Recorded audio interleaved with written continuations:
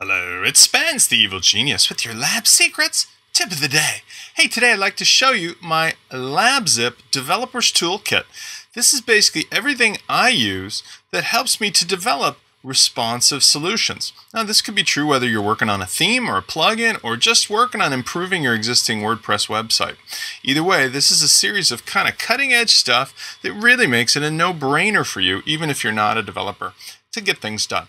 Okay, so let's jump in. I've got the browser open now to our LabVids demo site, showing off our new LabVids slider with Meteor slides. And what if I wanted to make some modifications to my responsive site? Well, let's start with the basics. First of all, whenever you're working in responsive designs, you need to see what the actual viewer will see depending on what type of browser window they would be using. For example, if they were on an iPad or an iPhone, it would be a smaller, different size layout than if they were on a laptop or even a big desktop. So the number one tool in the toolkit is some way for us to see what would be the view of the user, but without us having to keep dragging the browser window to scale. Now, the number one way to get this done that I've found is by using a little tool called Firefox Nightly Builds. Now, this is part of Mozilla's ongoing development of their Firefox Firefox browser. And it basically provides you some tools that are really cutting edge. And the number one thing that I like here is the developer's responsive layout tool. So if you go over to nightly.mozilla.org, you can download a copy of Firefox Nightly, and you can use that in place of or instead of, as well as in addition to, any Firefox that you're currently using. So I went and grabbed one for Mac, and I installed it. And when you do, you're going to get an option window that allows you to open up a couple tools. And this is under Tools, Web Developer. And you'll see over here on the left-hand side that one of the tools that you've got is called Responsive Design View. You can also use the shortcut, which is on a Macintosh, Option Command M. And when I do, it's going to open up a dialog that, let's go back to my other page. It's going to open up a dialog that looks like this. And what it gives me is a window to different viewports. So I can have, for example, a 320 by 480 viewport, or I can click the rotate button and see it that way. I can go to iPad size, which is 768 by 1024, or I can rotate that so it's in landscape mode. I can even go full. Maybe it's desktop 1280 by 600, whatever I want. Cool thing is I can also go custom. So if I wanted to, I can grab the window and it'll tell me what the size is. So for example, in responsive, we got a breaking point at 650 pixels wide. Watch what happens. See that? I can go right to the point where it breaks, and I can scale it, make it a little larger even. And this way I can actually test out what things will look like for somebody who's using maybe a tablet that I know has a certain media query size, etc. See how easy that is? And I can turn it on and off. But what's nice is I can also use it in conjunction with a couple other tools. So let's keep going. The second tool that I need to do great responsive development and design or to work on my responsive-based website is something to show me what's the color palette. Now, this is something that is included in the developer tools, but I actually like to use a Firefox extension. And the one I've installed over here, you'll notice, is still under my tools. It's called Rainbow. And what I like about Rainbow is, although I have desktop tools to do this, this gives me a couple things that are really amazing. The first one is the website analyzer. If I click on that, all I need to do is wait a moment and it analyzes the color palette of this page. It tells me exactly the percentages and hexadecimal numbers of all the colors here. And I can selectively copy them, or I can selectively add them to my library, or I could just save the whole kit and caboodle and label them like LabVids, etc. Click save and I'm done. And when I do, watch what happens. I can then go back under my shortcut menu and look at website library. And I can sort by the tags that I added. And in this case, here's the color palette that I just added for LabVids. So if I want to make some modifications in the future, I can always come back to it and pick the hex color. Really simple. If I need to analyze a particular color, they've also got a tool called Inspector. With Inspector, I just roll my mouse over and it gives me the hex color.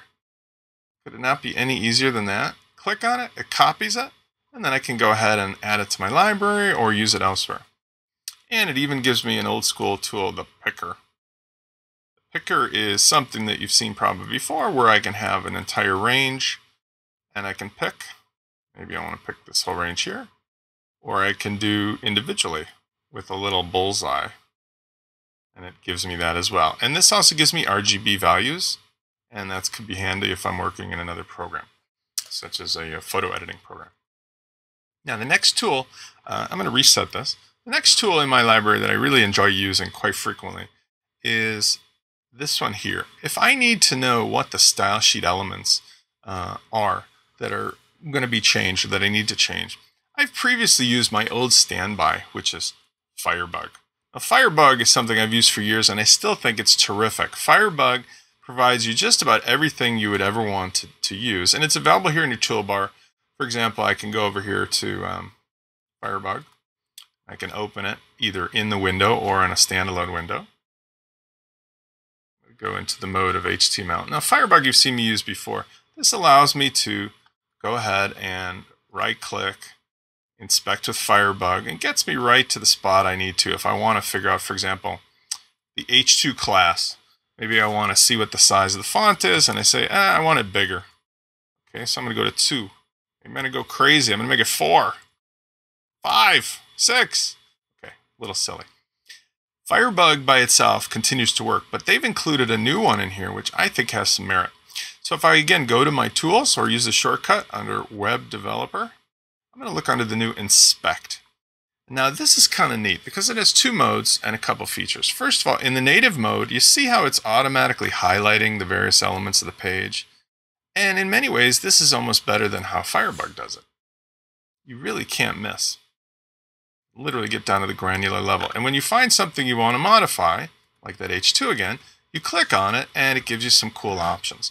First of all, the rules themselves are on the right side, so just like I did before, I can go ahead and modify the font size. Maybe I want to make that 2 EM, right? Just like I did. But it also gives you the ability to see the pseudos, like maybe the hover state or the active state or the focus. I can also click over here and I can select the parent or the thing above. Now, what's nice about all this is that this tool can be used in conjunction with Firebug, or it can be used by itself. But either way, it just gives you an extra bit of knowledge about what's happening on your page. And if I go ahead and click the shortcode again, I can reselect and do other things. But I'm going to back out of this for a second, because next I want to show you part of that, a new tool that I really like. Let's say you're having trouble because one of the layers of your design is interfering with another. This happens frequently when you have drop-down menus. It's a thing called a Z-index. And in some cases, you might have it where the drop-down menu is overlapping something and you can't get to where you needed to because of the overlap. Well, if you needed to adjust it, it would be much easier if you could see that in 3 dimensions, right? So why don't we try that out? One of the new tools in here under Web Developer, if I go into Inspect, click on, let's turn off style, click on this neat little button called 3D View. This is something that I haven't seen ever before, but I think it's just fantastic. I can manipulate this entire page in 3D, and I can zoom in and see how all the layers are interacting. So for example, I used this the other day and I discovered that something was just bouncing out the edge of the page and I didn't know why. This is not something you might use right off the bat, but once you start to get a feeling for how the document object model is laid out, this could be very handy. For example, I see here that this particular layer has something below it and it's all laying on top of this layer here. And if, for example, the indexing was off, maybe the bottom layer is above the thing I really wanted to get to, and I can make an adjustment accordingly. I'm not going to go into detail with this introduction on how this works, but I do think this is very creative and some kind of tool that there's going to be a use for whenever you're stuck with a problem. Okay, so we turn that off and let's get out of that. Let me show you a couple other tools real quick. If I go over here to Web Developer, one of the other things that happens quite a bit is that you're going to be working on your actual code and you feel like you want to make some significant changes. Well, in the past with Firebug, that meant you had to copy and paste it to the real style sheet. It's kind of a pain. What if we had an ability to work on the style sheet, save it, and then later integrate the whole thing when we're done? Well, we can do that here with Inspector. So basically, if we go over here, Style Editor is an option that gives you all of the style sheets that it finds within this particular page. What's nice about it is if you know the names of your styles or you do a little digging, you can find the one that may affect the things you want to change quite easily. So in this case, if I were to scroll through here, I could see that I've got an inline style sheet. And this inline style sheet is actually part of a plugin that works on the slider. So this is the one that if, for example, I wanted to modify some of the slider things here, I could work on, right? So let's try it. Remember we were talking about the featured subtitle. Well, actually, let's see if I can make it so you can see this better. Let's try it like that. We were trying to change that featured subtitle. Grab this handle. There we go. Let's change that a little bit. Remember, so it was right over here. I go ahead and modify that. Make it 3.0. Do you see how this is modifying it in real time? Watch it again. I'll make it 2 pixels. Make it 1 EM, sorry. I've never seen anything more handy than this. This is like live design, changing the style sheet as you go. The best part about it, though, is when I'm done, there's a save button here, which means that I can save these modifications on my desktop and then simply copy and paste it to the real plugin or the real website when I'm finished. Incredibly easy and powerful because I don't have to do all that other copying and pasting. If I want to go ahead and work on some images, sometimes it's a pain because basically, although I can use an inline image editor or something on my desktop, they're not really integrated well. Well, now that's changed a bit because now there's some tools in here that integrate the imagery pretty well. If I went over to Web Developer and I looked over here, I have a couple tools here that'll let me do some stuff. One of them I like is called Pixlr Grabber. Now this is actually, again, an extension that you add to Firefox, but it's got a couple options and it pretty much replaces, in many cases, using a screen grab program as well as Photoshop. So if I go over here on Pixlr Grabber, I can, for example, grab the entire page or a defined part of the page or just the visible part. That'd be useful for making screenshots, for example, that I want to use later. So if I click grab visible part, I just go ahead and it made it right there. Now I can go ahead and edit it inside of the online editor. And what's neat here is maybe I want to put some text on top, right? So I just click on the text editor and say, cool shot of lab vids. Maybe I want to make that red. Click OK. Maybe I want to make it a little bold, change the font, etc. Whatever the case may be, this has almost all the same features you're going to find in any high-end Photoshop, at least insofar as you're going to use for web purposes. When I'm all done, I can go ahead and save this locally, or I can even post it up to a Pixlr account. Either way, though, the nice thing is I haven't had to leave and open up another desktop application. The other part that I like about Pixlr, if I close this for a second, is that while I'm working on it, I can actually go ahead and manipulate other images. So let me go back over here to bookmarks, tools, Pixlr. This is called Pixlr Express. This allows me to grab an image that I may have created before, and I can do some fun stuff with it. I can also grab an online image and do some fun stuff with it, even a webcam. Let me show you Collage, though. Collage lets me build a grid that's maybe useful if I'm doing a product demo or I want to show some screenshots to a partner in business. The idea is you can select a layout. So I'll stick with the simple one, the 4. All right, and now you just click and add an image. So for example, maybe I'm going to add an image here, add an image here, add an image here. It's a weird one. One more. I've got a grid and I can go ahead and adjust the roundness or the proportions, do different things with it. But when I'm all done, I can save this image and I can upload it or manipulate it. I can add effects to it. Maybe I want to make some creative Partridge Family style.